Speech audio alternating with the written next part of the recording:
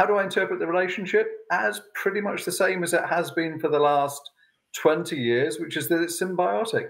People like watching content, not in revolutionary new ways, but they like watching content over the internet.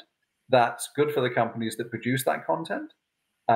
It's good for the advertisers as well, which I think is a whole much more interesting debate, which Brussels doesn't like having very much because it's even more complicated.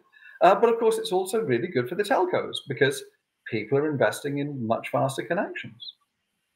So, to be honest, I don't see this relationship as changing very much. Mm-hmm. And if it weren't for the fact that the commissioners and the Parliament are now discussing this attempt to change our settled policy, I would say I have nothing to add on the subject. But clearly we have to repeat it because the telcos are suggesting something has changed, but I don't see any proof of that.